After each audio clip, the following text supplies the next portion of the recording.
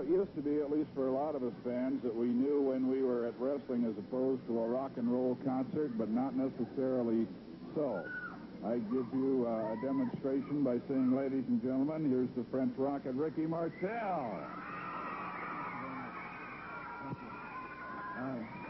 You know, it's very nice to be back. I went on a vacation for a while, but for Rose and this crowd, you know, I didn't go on a vacation just to lay down on a beach in big sun and drink lemonade all day. I went and trained real hard, you know, because I know that Rose wants my belt real bad, and he's going to try to get it anyhow he can, with his army or without, but I know he's going to try to get it, and I'm training real hard, you know. And maybe in the future, I gave Donovan, when I came back, I gave him an open contract for whoever or whenever wants to wrestle against me for that belt, the Pacific Northwest. And I'd like to say, too, that, you know, it's a very serious matter. I received some letters from the fans telling me that, you know, they've seen kids out trying the sleeper, you know.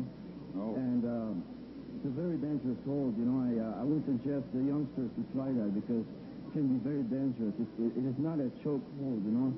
It's you cut the blood from going into the brain, so you know, kids can't try that. It's very dangerous. You know, please, if anybody's seen youngsters try that, you know, tell them not to, because you have to know what you're doing.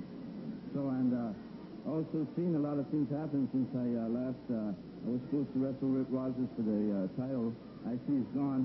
I think it's a good thing because you know, you don't want cheaters, and so one thing, I have the belt, and I'm ready for anyone, anytime, and I'll fight him. I hopefully right here in Portland sometime. Thank you very much. Okay, and welcome back, Rick Martel, ladies and gentlemen. And I think it bears repeating in more